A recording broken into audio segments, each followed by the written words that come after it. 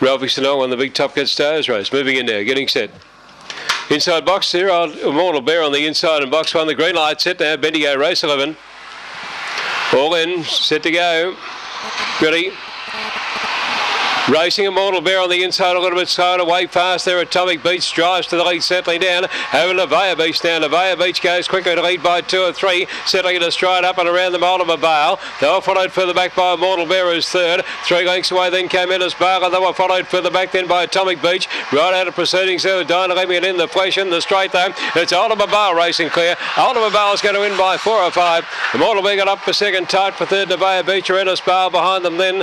Came at the head of the others, would have been in the flesh on the outside, followed then by Dynamic Marwa and Atomic Beach pulling up quickly over the line. The time 23.96.